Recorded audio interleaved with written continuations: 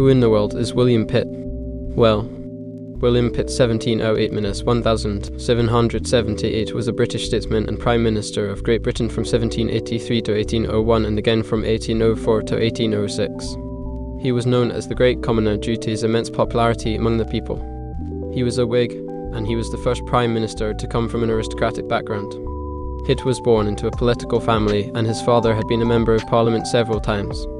Pitt went to Oxford, where he studied law and then entered politics in 1735. He quickly rose to power, and in 1766 he became the Prime Minister of Great Britain. During his tenure, he was known for his reforming zeal. He reduced taxes, reformed the public finances, and introduced reforms in the criminal justice system. Additionally, he sought to extend civil liberties and improve public education. Pitt is remembered as an influential and important figure in British history. He was a great orator, and his influence is still felt today. He is credited with strengthening the powers of the Prime Minister and with creating a more unified government. He was also an important figure in the American Revolution and supported the colonies in their fight for independence. His legacy is a testament to his commitment to furthering political reform and civil liberties.